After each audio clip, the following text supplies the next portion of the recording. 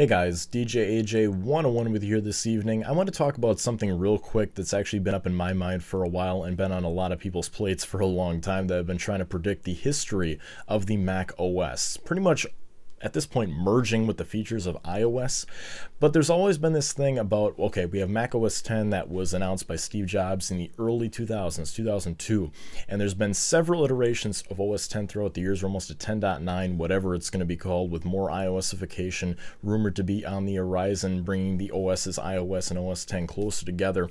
But my question here is this, will there be a next big major OS for Apple? And I'm not talking about incremental, point updates for Apple, 10.5, 10.6, 10.7, 10.9, etc.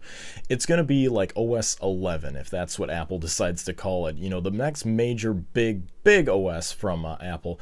And do you think that this will finally merge the two OSs together? Because as you guys know, we have a lot of mix-up in Apple's corporate. A lot of the leaders, a lot of the senior advisors are now taking over Johnny Ive, the look and feel of all the OSs, and Craig Federighi is now in charge of OS 10 and iOS as far as the software platforms are concerned. So my question here is, and I've been thinking this for a while, is will the two eventually merge into one OS? And is that going to be the next thing after Mac OS 10, after this, because Steve Jobs famously said this will be the next OS for the next 10 years, for the next decade. Well, if my record serves me, if my memory serves me, I should say, OS 10 was released in 2002, so it's been 10 years already, and we are finally, getting over that 10-year time period. So will OS 10 be the next, will it just be incremental upgrades for the next few years? And will there be another major release of Mac OS, beyond OS 10?